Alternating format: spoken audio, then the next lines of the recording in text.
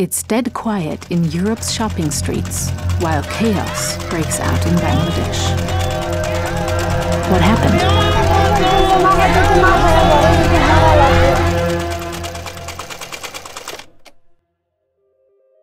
1 month earlier, it's business as usual. European textile companies like C&A, H&M, Zara or Tallywale order clothes, factories in Bangladesh buy raw materials for the production, and workers like Kulsum sew the ordered goods. Then Covid-19 spreads through Europe. The textile companies have to close their shops and sales drop dramatically. As a consequence, they cancel orders or put them on hold. In Bangladesh alone, orders worth more than $3 billion are affected. While employees in Europe are supported by the state and partly receive their wages, Kulsum fears for her existence. Poor people die on the wish of the Almighty. If I do not go to work, I will have to die sitting at home.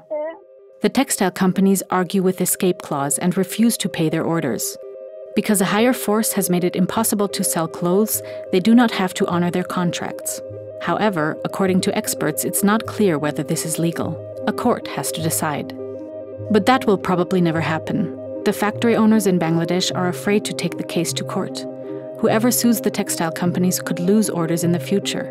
The competition is fierce, and European brands could switch to other factories or even other countries.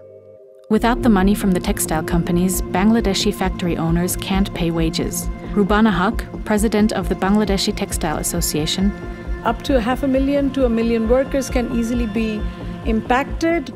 Not all textile companies are equally responsible. Some have resumed most of their cancelled orders, some have postponed them, and others still refuse to meet their obligations.